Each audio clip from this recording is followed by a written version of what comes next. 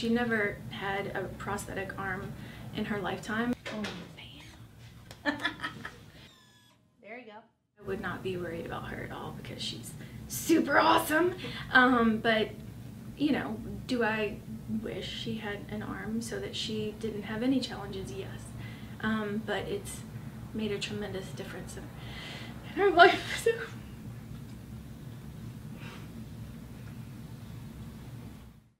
My favorite thing was to make a heart out of 2 hands. Oh, hold on, I gotta take a picture. Okay, look at me.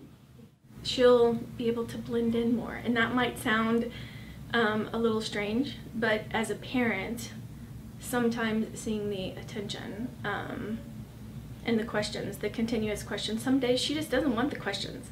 And this will be a way for her to have a bit more anonymity and just do things in a different way. So we're super excited about that. Some of the limitations that she faced were really not that many. She's really high functioning, but there are some things that have been difficult for her to adapt to, like putting her hair up in a ponytail.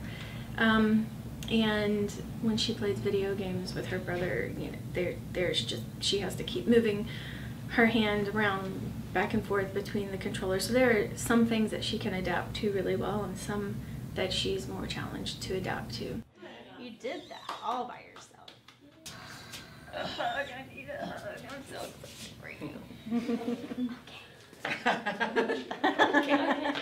Okay.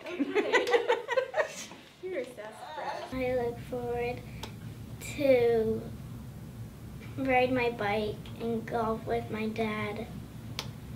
So that looks good. It looks fantastic. It feels pretty like it's holding on strong. No issues. Good.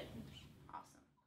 You need to relax just a little bit. I know that's the hardest part, is to remember to relax and not to try to work too hard. Awesome. That was really good. Real slow, steady close. To fully charge? Oh, Maddie, all look nice at thing? you. You were so smart.